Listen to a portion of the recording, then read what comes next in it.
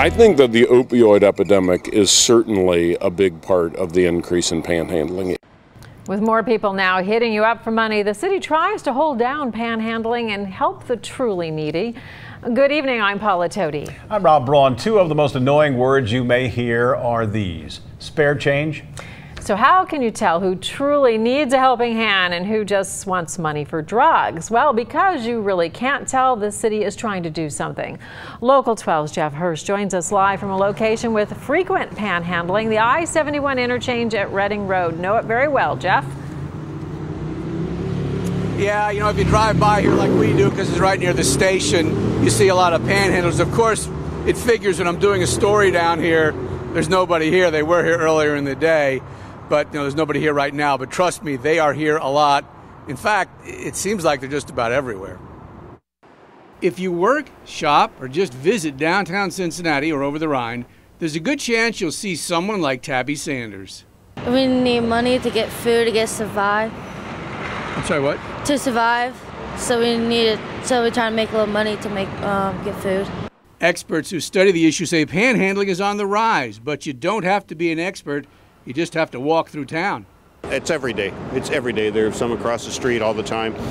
Any of the streets are just filled with various types of people begging for money or begging for some type of service. There's not much the city can do to stop it. As long as it's not aggressive, pushy panhandling, begging is protected by the First Amendment. So with that in mind, the city and various agencies are working on options. Coming soon, donation boxes where people can put money for social service agencies which help the homeless.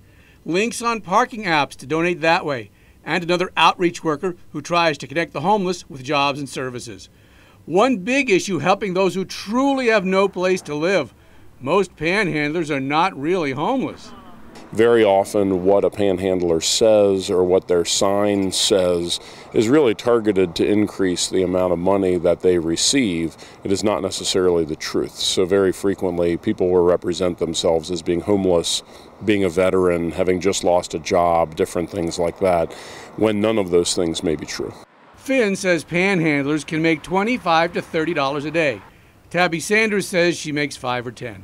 Some people's nice, some people's rude, but you always get dirty looks. You always get told to get a job. Sanders is not homeless. She's staying with her sister.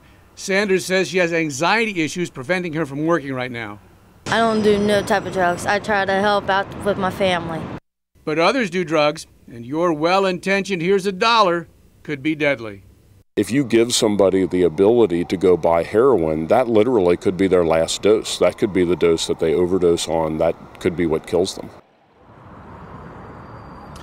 Downtown Cincinnati Incorporated says there are 15 to 20 panhandlers and or homeless people, you don't know which is which, downtown on any given day. Honestly, I would have thought it was a lot more, but they're concentrated in areas where you go. And of course, that's just the central business district. I'm not in the central business district right now. There are some here. There's some in Over-the-Rhine. I know I see them when I go home at Galbraith and Vine. So, you know, it's a problem. It seems, and I'm kidding here, but not really. It seems that at almost every interchange, you see motels, fast food restaurants, and panhandlers. So it is definitely a big problem. Live at Reading and 71, Jeff Hirsch, Local 12 News. Back to you. No, you're right. Thank you, Jeff. And while panhandling is on the rise, the number of homeless on the streets in Cincinnati is actually down just a bit. Strategies to End Homelessness says there are about 1,100 individuals last year. That's total, not all at once. The average person experiencing homelessness does so for about 30 to 40